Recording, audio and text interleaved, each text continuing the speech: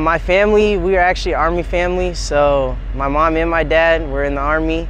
So one day I was just like, I'm gonna just join to better myself.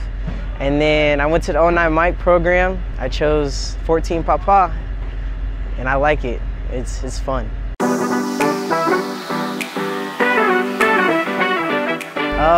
It's fun learning about the different aircrafts and helicopters, and then working on the Avenger.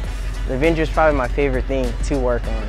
I would say 14 series, 14 Papa, especially because we do a lot of hard work, but it's also very fun.